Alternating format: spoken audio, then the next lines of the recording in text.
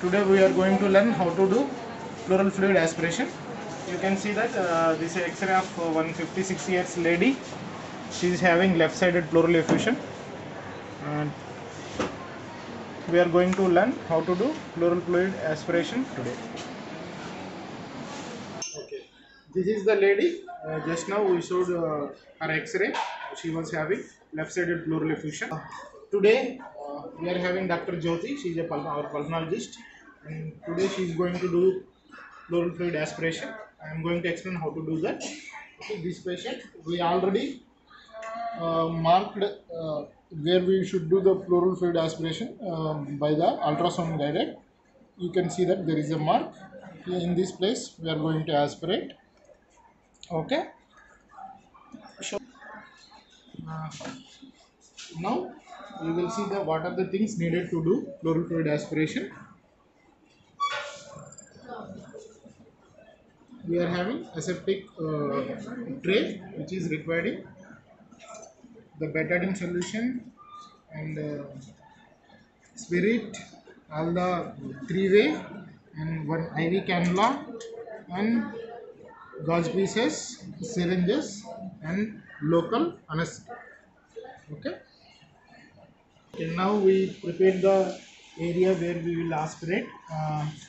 We followed aseptic precaution. Everyone should follow aseptic precautions while doing the pleural fluid aspiration because there is a risk of infections.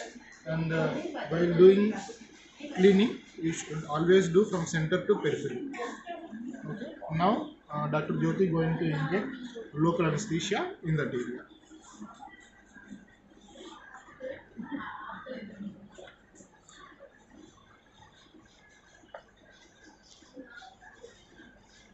While doing the local anesthesia, always draw the needle, draw the syringe to see whether the blood is coming or not. Then you should inject. Show here how she is drawing her syringe. Yes, here you can see that there is a free flow of pleural fluid.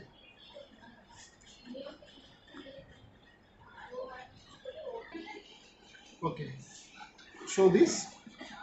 You can see that this is the way to arrange syringe along with the needle with the three-way and IV set, because while doing pleural fluid aspiration there is a risk of pneumothorax. This setup going to prevent pneumothorax. So you should always attach the needle with the syringe with the three-way, and you should always close on the side of the IV set so that the air won't enter.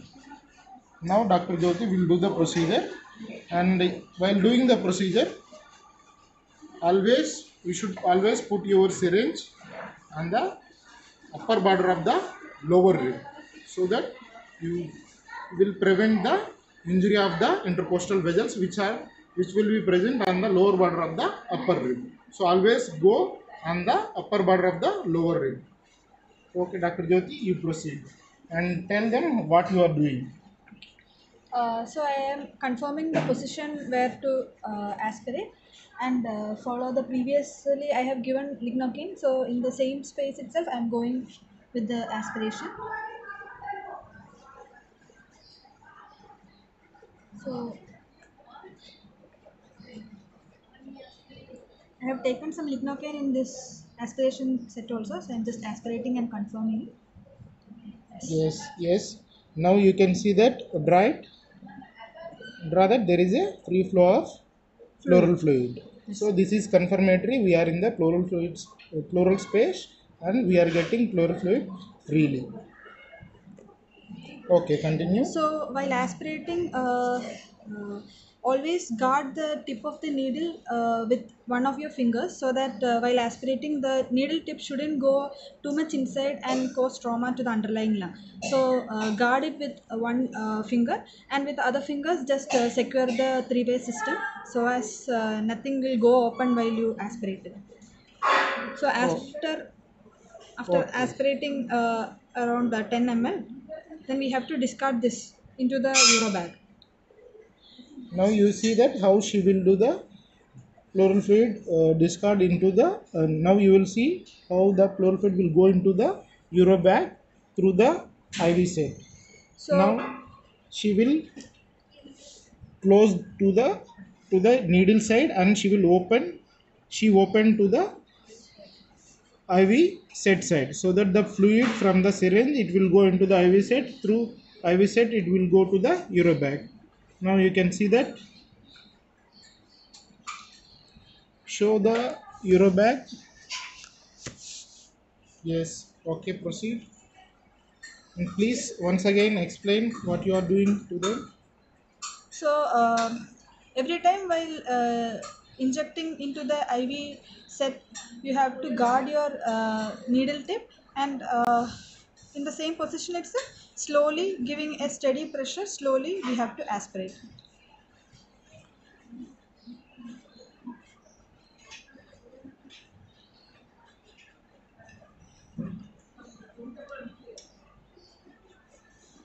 Okay. Now we completed our pleural fluid aspiration procedure. We removed around more than 1 liter of pleural fluid. Now we are going to close it, and we are going to remove the needle and keep it with the betadine gauze, and we'll seal it. Um, Dr. Jyoti, please proceed.